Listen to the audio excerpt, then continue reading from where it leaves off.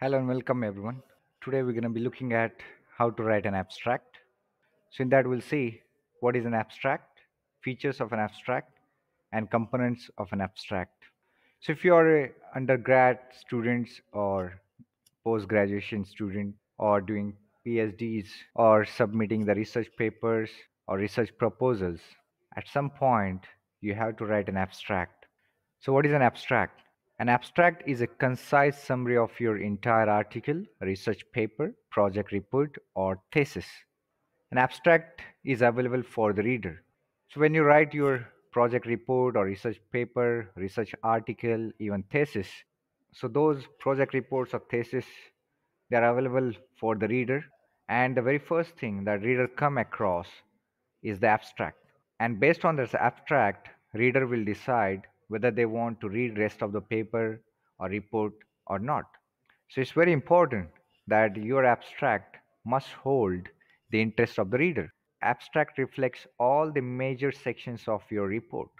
There are different sections in the project report or thesis, like introduction, literature survey, methodology, result and discussion, and finally the conclusion. So your abstract must reflect all the major sections of your report. Abstract must be concise, which means it must be to the point. Usually the word limit is around 250 to 300 words.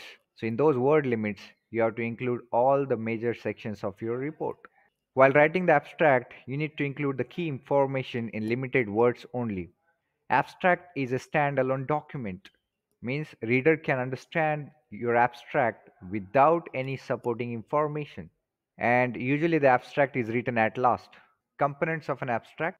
The first component is introduction. In the introduction, you must write what is the motivation behind this research work or project, which means you try to answer these two questions: why this project and how will it create an impact once you complete this project. Second component is a problem statement or objectives. So while writing the problem statement or figuring out what will be the objectives of your research work, first you need to find the research gap. So what is the problem the existing researchers are not able to solve? And in the objectives, what are you going to do in this project or research work to overcome those research gap? Third component is a procedure or approach. In the methodology, you will just mention the overview of the process. The next component of an abstract is results and discussion.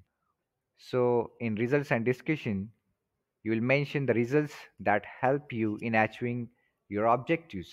Usually, results and discussion must connect with your objectives. And the final component is conclusion.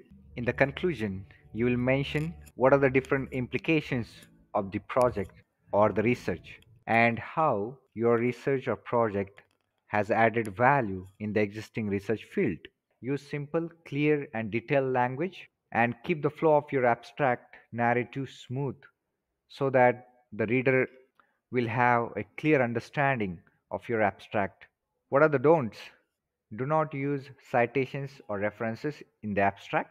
Do not use the complex terminologies and do not use excessive jargon. So, this was all about how to write an abstract. Thank you, everyone.